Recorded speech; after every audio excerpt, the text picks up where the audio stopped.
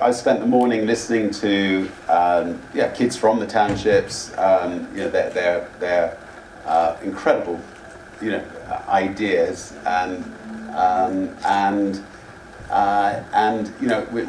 whether it's kids from the townships or whether it's young English kids, we all need mentors just to help us, get a leg up, and we all need advice.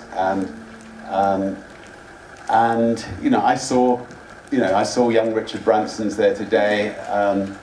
Actually, it reminded me. I was a funny story. I was in Greece one day, and I was doing a speech, and there was this young lad who kept on asking me questions. Anyway, he ended up competing with me.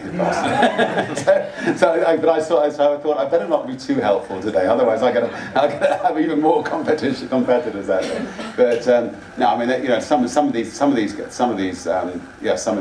students today will go on to create great companies. Now,